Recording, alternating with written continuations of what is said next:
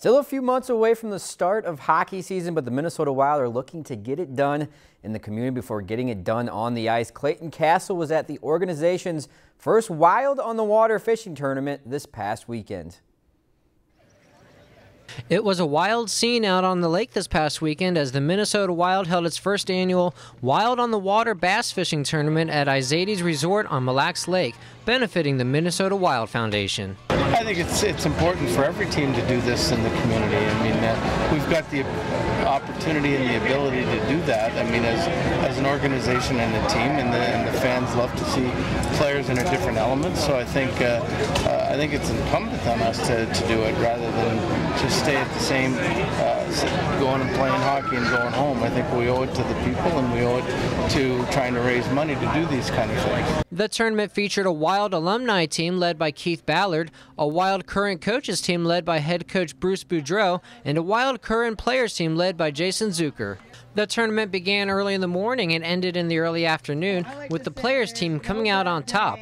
Out of the multiple player boats, it was Kyle Rau's boat that came out on top with a total combined weight of 13.32 pounds of fish. While the tournament is fun and relaxing for the organization, the players know the value of doing events in the community.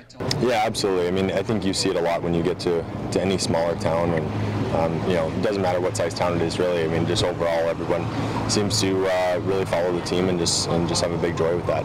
The festivities lasted through the afternoon, but now with the tents collapsed and the music stopped, the Wild are turning their attention to the upcoming season. Yeah, 6 weeks, I think. 6-7 weeks we'll be back at it. So, I mean, but I don't think a coach's mind ever shuts off when it comes to hockey. So we're thinking of ways to improve the team all the time. And but actually, after you've had a couple months off, it's time to get back. We're looking forward to it. Yeah, it's crazy. Summer always flies by so quick, but you know, it's good. We're really excited. We've got a new team, you know, a couple new faces coming into this year, so we're really excited about that. You know, it should be a good training camp for us, and I think we're all going to try to relax the next few weeks and just get ready to go. Reporting at Mille Lacs Lake, Clayton Castle, Lakeland News.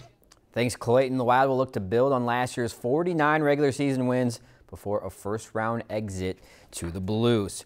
If you've enjoyed this segment of Lakeland News, please consider making a tax-deductible contribution to Lakeland Public Television.